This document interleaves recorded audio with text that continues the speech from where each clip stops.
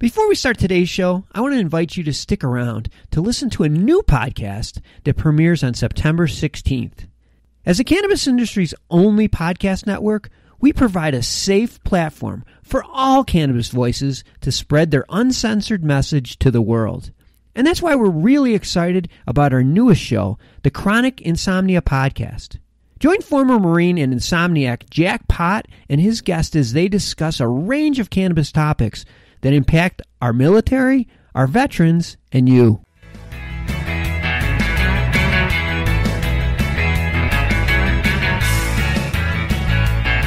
But there has been some research, particularly University of Lethbridge up in Canada, shows that the CBD is able to inhibit this particular enzymatic pathway that the COVID virus uses to gain entry into the cell.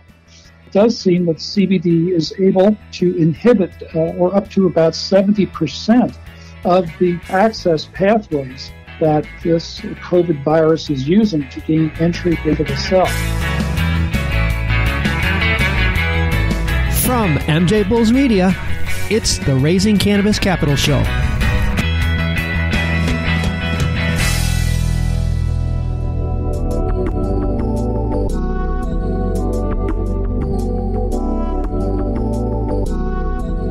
Today in Raising Cannabis Capital, we are joined by Dr. Stewart Titus from Medical Marijuana Inc. Dr. Titus, welcome to the show.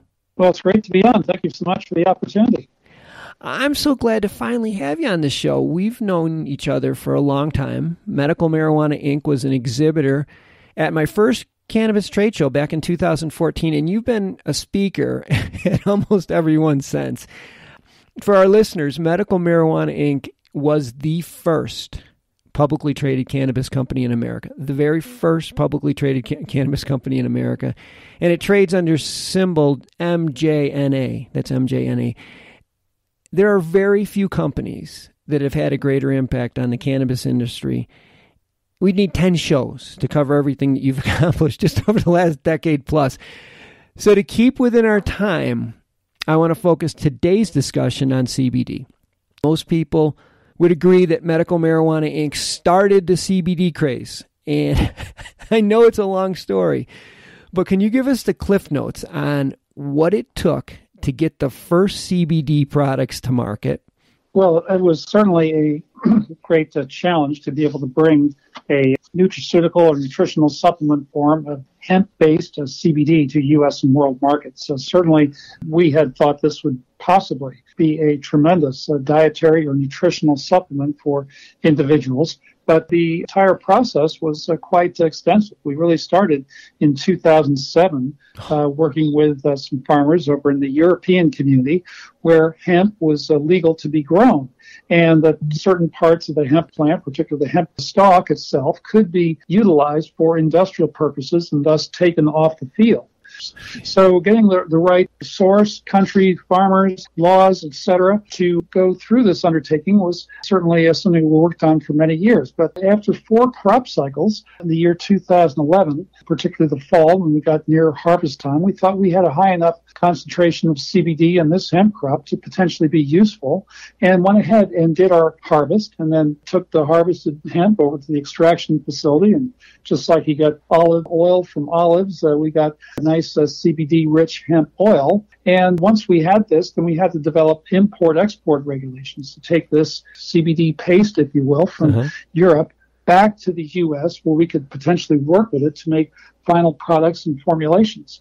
So we went through a lot of import-export regulatory issues. We wound up fitting our product more into the hemp food category, and hemp foods in the U.S. had been legal since 2004, and we eventually wound up making finished products. We, again, fit our products into this hemp food category, and because we were extracting from the non-scheduled parts of the plant in particular, we felt we were legal in all 50 states. So we were the first ones to really come out with a product that we considered and we promoted as legal in all 50 U.S. states. But when we started to market and sell products in the spring of 2012, and there wasn't any federal interference with interstate shipment, the industry really was born. Jeez. So this is, what is a 5-year journey from 2007 to 2012 before the product was actually available to customers. That's crazy. Right. So it's really been wonderful to see the market develop over time. And, now we've certainly been in the market arena for about 8 years. We've really seen some tremendous growth, not only here in the U.S., but also around the globe. Oh, for sure. Like I said, you were a driving force behind CBD in the United States, but you're also at the forefront in other countries. So let's talk about some of the other countries where you have subsidiaries or you distribution networks. Yes, we have a wonderful number of subsidiaries. Our hemp meds sales division has operations in both Brazil as well as in Mexico. We have a wonderful medical group down in Brazil. The regulatory authority has seen such a great benefit. Many doctors are also now being able to write prescriptions for additional uses, things such as chronic pain or fibromyalgia, Parkinson's, a few other neurological conditions. And been over 6 years in existence, and certainly done a great job moving towards product registration. Hemp Meds Mexico was founded in February of 2016. Here, the government of Mexico could see the benefit of CBD, yet many of our products contained a trace amount of THC, and thus the government of Mexico, being very adverse to THC with the drug wars, the cartel violence, etc., really challenged them to develop a fully THC-free version of CBD, and mentioned if we could do so, that likely this would get approval. Well, we worked on this in the fall of 2015 quite extensively with our laboratory technicians, and by the Christmas time, turn of the year 2016, we actually had a product that was being tested. It was approved, and certainly this was wonderful to have a fully THC-free version that was approved in the country of Mexico, again by doctor prescription, but for the young children with the epileptic seizure disorders. Utilized this concept with our Canaway direct sales, a multi-level marketing channel, and in November of 2017, we opened our products to the European community. Here we sell just THC-free products. It's been wonderful to see the great reception we've had in the European community. And more recently, we've had good success in operations in the country of Japan and just starting some marketing efforts in the country of Vietnam. And we're seeing many people just with their anecdotal stories getting some great health and wellness benefits. And so everyone from just the average person to professional sport athletes are really seeing some great benefit by taking CBD products. Attention Cannabis Podcast listeners. You can now listen to your favorite cannabis podcast ad-free with the MJBulls mobile app. Just download the free MJBulls mobile app to your smartphone to start enjoying cannabis podcasts with no commercials. Go to Apple Apps or Google Play to get the MJBulls Cannabis Podcast app today. Well, you just are leading me right into my next question, and that is, you can't have a conversation with anybody in this industry where eventually the conversation doesn't turn to, can cannabis help with the COVID virus? There's no one better equipped to answer this question, so I'm going to put you on the spot. Can cannabis help with COVID?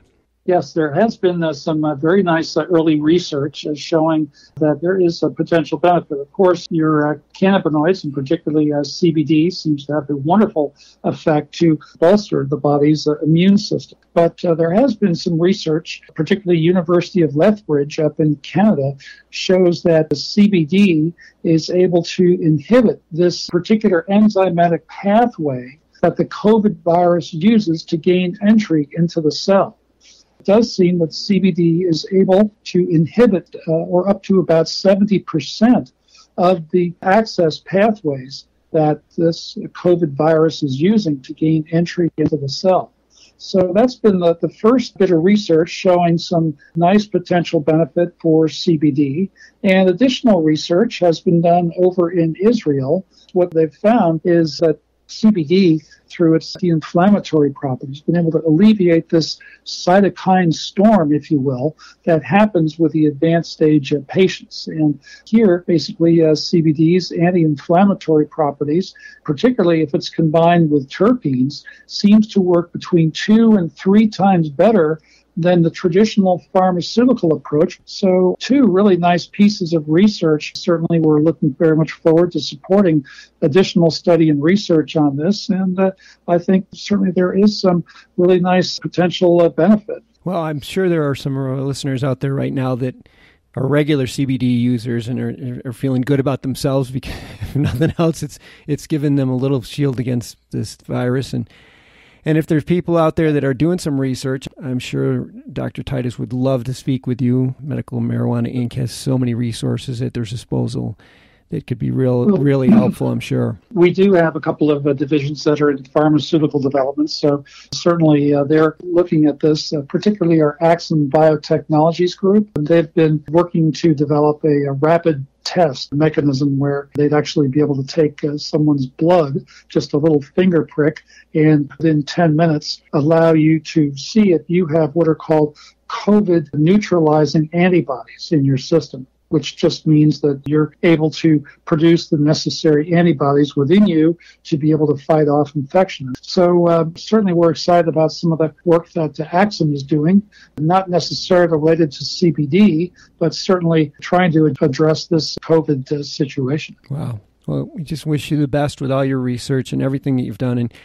And again, thank you for arguably introducing to the world CBD. I know how much it's helped a lot of people, and I will have all of his contact information and information about medical marijuana stock symbols in the show notes at MJBulls.com. Dr. Titus, we have to schedule another interview because we just scratched the surface of all the things that I'd like to talk to you about today. But thank you for being on today's show. Certainly great to have the opportunity, and certainly thank you very kindly for helping us share the message.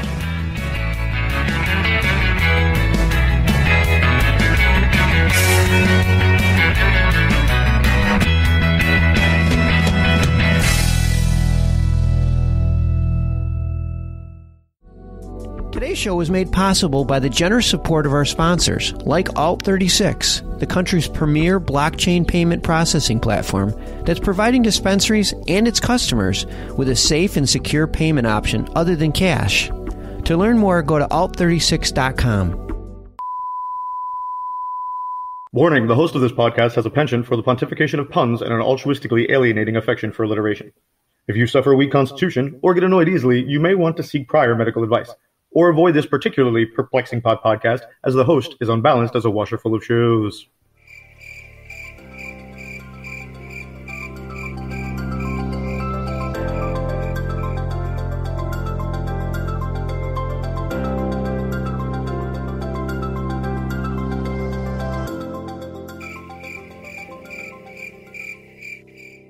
When you've memorized every infomercial line by line, it's probably time to rethink your life.